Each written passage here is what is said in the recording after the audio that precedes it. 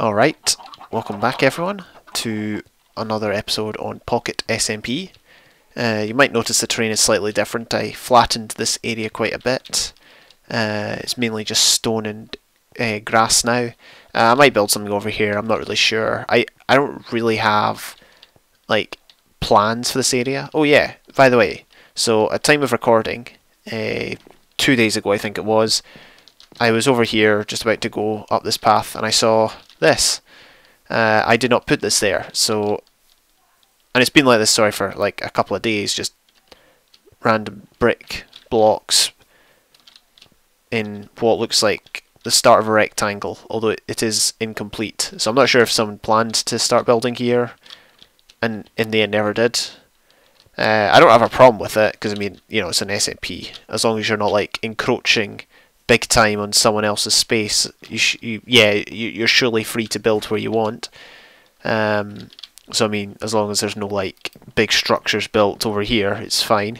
But yeah, I just find that fairly interesting. So this episode, I have got a redstone project in mind. Actually, this redstone project will be slightly hard because I don't have any slime, and I need 1, 2, 3, 4, 5, 6. I need 6 slime in order to make this work. It's fine because we've got looting 3 sword, so it should be easy to get slime, but we need to go visit the swamp at night time. Actually, one thing we can make, which will be very helpful, is a clock. So let's go do that right now. Ta-da! So now we can tell the exact time, which is good, because I got sun turned off here, and I cannot see what time of day it is. So, late in the night, we are going on a journey. We are going to the swamp. Oh look, there's an enderman. And there's a swamp. I'm hoping that some slime will spawn. I'll be honest, I'm not confident. I don't think I've seen a slime on this map before. And I don't think there's any for sale. But we'll just have to see what we see. There's a bunch of these horses. I should have brought a saddle and taken one back with me. Come on, one big slime is all it needs. One big slime. Maybe if I switch swamp colours on, that might help. Swamp colours.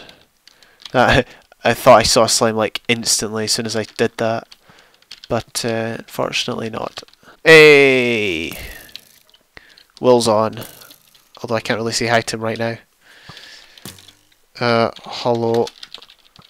We're good. And by a while I mean ever since you. Indeed. Oh man. Oh, I have a question. Yeah, do you James, it's been a while. I just finished making a banner for Canada. Ah, good stuff. I watched your Canada. Watched your jitter clicking video. You claimed it was slow. It wasn't. So we've got some people trespassing on our property. Now I'm sure they're just passing through, or maybe they legged it when they saw me log in. Anyway, so I had to take a break there, played some UHC, and I'm back. And what we're trying to accomplish here is we're trying to accomplish this door. So we're doing a bit of redstone. I want to create a door here that allows this bookshelf to get moved back, and then I go in and I'm in my room, my like storage room. I kind of want to do it in the middle one just for symmetry's sake, because why not? Also because it's more slightly more difficult. Let's see if we can pull this off. Okay, so I've gone for a different idea now. We're going to have the door here instead, because having it in the centre was slightly challenging, and I have neither the time or patience to attempt to make it work. So that's what we're going for. If I can just do that. So it's like that. Oh, it only went for the top one. Let's bring it around here. There we go. That should do it. Yeah. Fortunately, that's too quick, so we're gonna have to add in some repeaters. I actually prefer it when there's stone brick below the redstone. No idea why, but or anything but just like a regular material. So if it could be wood, or it could be just something other than the material, the base material by which that I'm using. In fact, you know what? Let's make it go out here. That way we can get 3 of these in. Let's do that. Do that. All right. Oh, that was too. Okay, yeah, it does work. Issue is now we got to go out the other. We got to go back the way as well. So we really need to consider how we're going to make that work. Okay, I think I've got something going here. Oh dear, I didn't realise that there was a block missing there. We can do that. I'm not convinced we can place a block there. Let's see what happens. Alright. So, to go through. Yeah, okay, we do that. And then we got a button here. Okay. We get through like that. Now, the wiring, which I've just covered over, is very basic. I can see if I break through here. As I showed, this is the one to get through. So you just open the chest. And we've got... It's not a secret door. It's not supposed to be a secret door. It's just a door, you know. So I don't care if people know. But yeah, as you can see, torch inverts the signal. So we've got a row of repeaters on 4-tick delays. We've got the redstone here powering both the pistons. And in order to get the door to open from the other way, we've got a button here. And that links to some redstone, which comes all the way around here behind this wall to here. And that basically activates the torch from the side, as demonstrated here, and that opens it, as you can see. So that is that. Pretty happy with that redstone, and it's covered over pretty nicely. So we can simply add back our bookshelves. We've got our enchanting table, and there we go. Almost seems the door's open for longer on the way out, which is fair enough. So this is where my storage room is going to go. It's not going to be like an amazing storage room, but it'll be decent. It'll do its job, I think, like for now.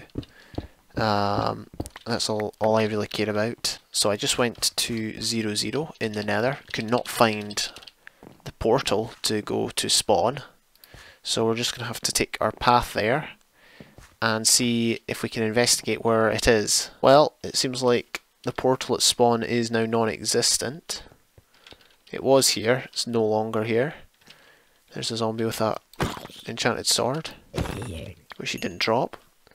I just want to make reference to this bridge that I saw earlier. It looks pretty nice. No idea who built it, but it looks really nice, and it does do the job of getting a player across the water. So that's quite good. But yeah, cannot find the portal. So as you can see, I found the 0 portal, and it has been extinguished, which is quite interesting. So the mystery continues. Who did this? What was the intention behind it? Was it a criminal act? Or was it just an act of misjudgment? Who knows? Whoever knows. Alright, I have somewhat completed the storage room. This was a cake that I baked to get the cake achievement. Now let's gobble it up. Alright, there we go. So yeah, this is what I've done. Let's get through before it shuts. I've added a lot of crafting tables and furnaces just for the looks. I mean, it doesn't look good, but whatever. It's more for the wow factor, I guess. We just need 3 more. So yeah, I think that looks pretty cool. We've got the clock at the far end here, and we've got some lighting above it. The ceiling, yeah, we could do something different, but I'm happy with how it is at the minute. We've got light here to prevent mobs from spawning in this corridor. And yeah, we've got the chests arranged in the same way as I normally arrange them. But anyway, thank you for watching this episode. Sorry it's been a wee bit weird, and sorry if the audio has dropped in quality towards the end. I just couldn't be bothered loading up Audacity to record my voice, so I just did it off the recording software. But yeah, thank you for watching, have a good day, and I will see you when I see you.